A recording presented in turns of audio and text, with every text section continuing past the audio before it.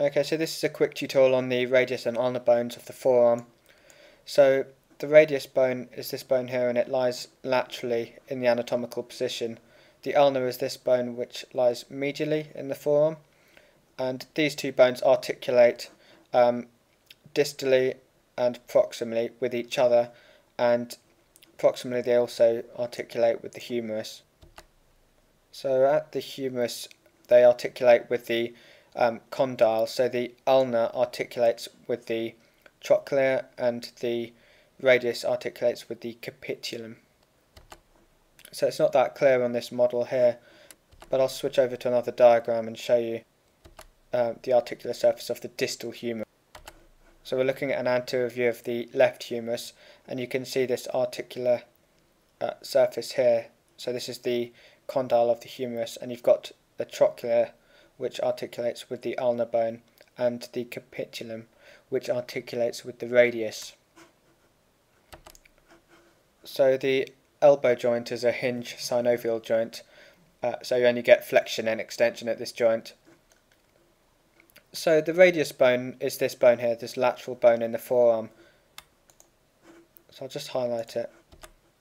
So on the radius you've got this bit here which is called the head, and just inferior to that you've got the neck. So I'll just zoom in a bit. So this round bit at the top you've got is called the head, inferior to that you've got the neck, and then you've got this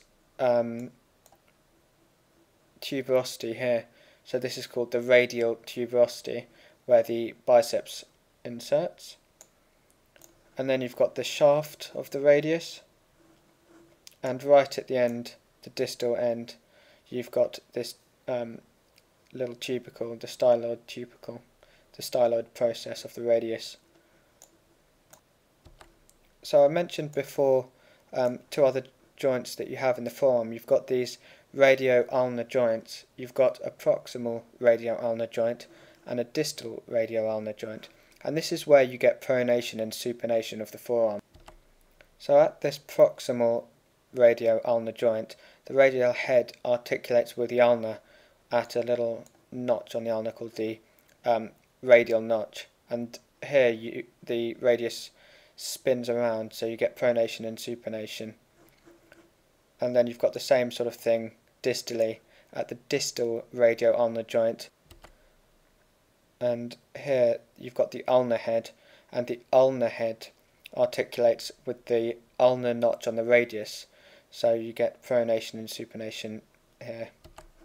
So just again, you've got the radial head which articulates with the ulna at the radial notch on the ulna, and distally you've got the ulnar head articulating with the ulnar notch on the radius. And these joints give you pronation and supination in the forearm. Just a quick point on this model, the radial tuberosity, which is shown here as this little bump, is shown slightly more laterally than it is in life. So it's a bit more medial and anterior on the radius than it's shown in this diagram, this model. So another thing to note is that at this proximal radio-ulnar joint you've got a ligament called the annular ligament. So I'm just showing you a diagram of this. So you can see this annular ligament. We're looking at a posterior view here of the left arm. So the olecranon process on the ulna, the ulnar bone medial, the radius lateral.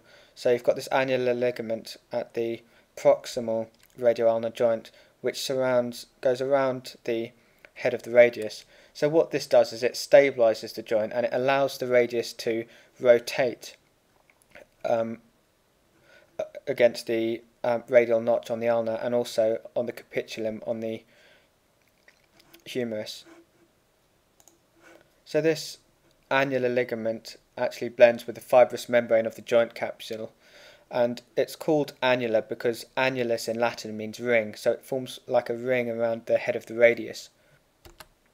So sometimes the radius can actually get forced out of this annular ligament, so you get radial head subluxation, and this is called nursemaid's elbow, because if you forcefully pull on the arm of a young child, as a nursemaid might do, you can sublux the radius from this ligament, so it will slip out from the annular ligament.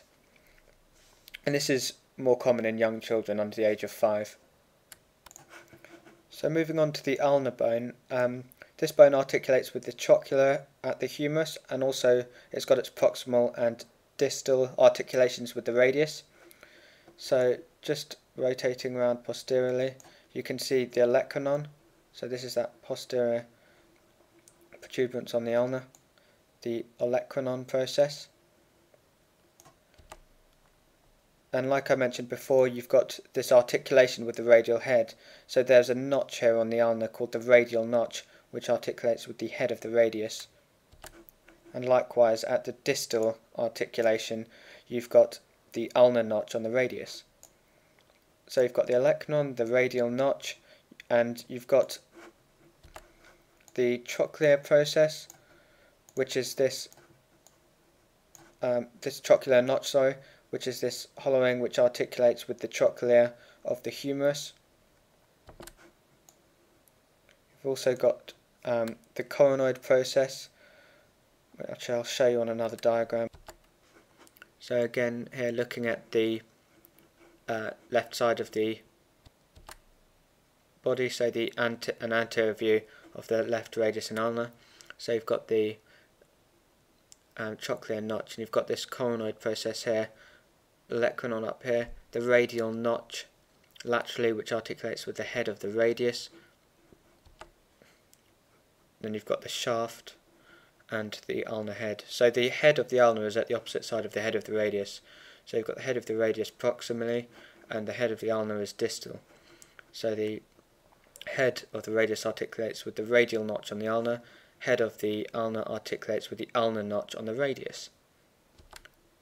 And you've also got this little styloid process medially. So just like you've got the styloid process on the radius, you've got the styloid process of the ulna. So just looking here at an image I stole from Wikipedia, you've got the coronoid process, you've got the radial notch on the ulna articulating with the radial head. So you can see this more clearly than the 3D model. There's this clear facet for articulation with the radial head, and then you've got the trochlear notch which articulates with the trochlear of the humerus, and the olecranon process which forms that bit which sticks out at the elbow. So looking at the radial, the radius, just a real life image. So you've got the radial tuberosity, you've got the radial neck, and this head here. So just to quickly mention a bit about the pronators and supinators, you've got two supinators. You've got the biceps, which attaches to the radial tuberosity, and you've got the supinator muscle at the back, which originates on the ulna and it wraps around the proximal radius. So you've got two supinators, the biceps brachii and the supinator, and you've got two pronators. You've got the pronator teres proximally and the pronator quadratus distally, and these obviously pronate the forearm. So that's the radius and ulna.